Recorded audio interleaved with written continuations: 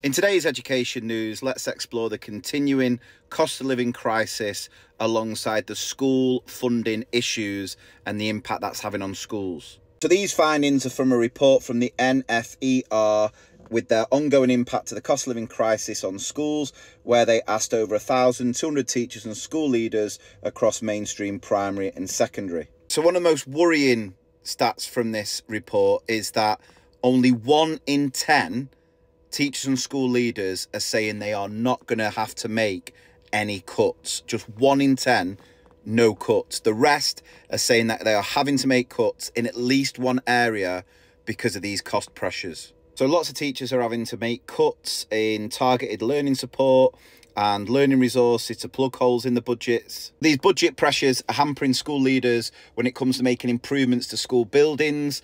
Nearly half of primary school leaders and a third of secondary saying they're having to make cuts to plan spending on building improvements, which just comes months after the rat crisis, where it was reported over 700,000 children are going to school with these crumbling buildings. So they're just a few things that stood out to me as far as the school budgeting and funding issue.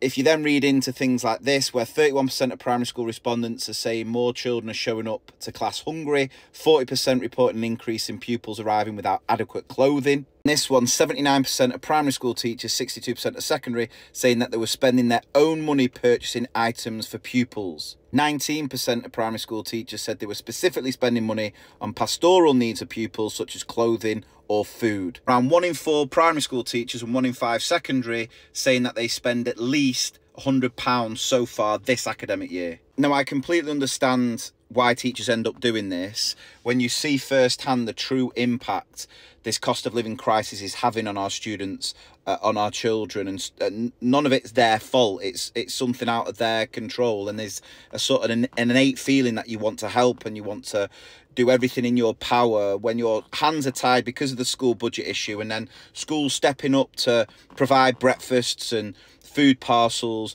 is then taken away budget or limited budget for other areas. It is just so frustrating. And there are just other things in this report that just make for bleak reading. Most schools continue to provide food parcels, subsidised breakfast and uniform to pupils. 32% of primary school teachers report an increase in pupils arriving without necessary books or equipment. The take-up of food parcels or food banks in deprived areas is significantly higher than more affluent areas.